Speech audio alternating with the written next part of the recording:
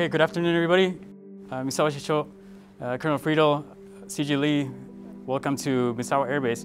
Climate change is a destabilizing force that poses a direct threat to the national security of the United States.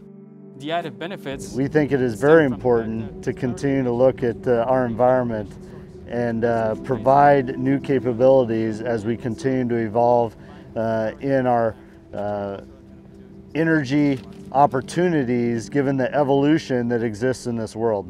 The U.S.-Japan Security Alliance remains one of Misawa Air Base's top priorities.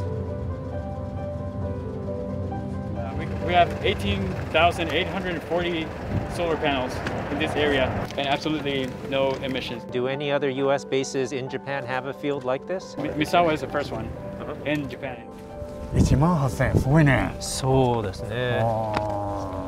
まあでも特に三沢の基地は米軍だけではなく米軍と自衛隊と一緒にだからそのパワーをシェアできるのはすごくいいと思います。いいですね。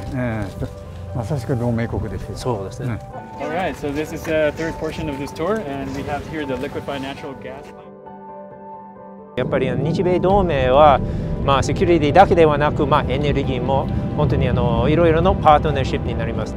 同盟国としてですね、今まではこの防衛という観点からだけしか見たことなかったんですけども、共にこのエネルギーもですね、この日本国に負荷をかけないようにできるだけ自給自足を目指してですね、7割とか 8割とかっていうふうなその方向性で目指しているんですけども、そういうことにですね、やはりこの気を配るっていうことがですね、非常にこれから先大事なこととなっていくと思いますので、このアメリカのこの姿勢に対しては感謝申し上げたいと思います。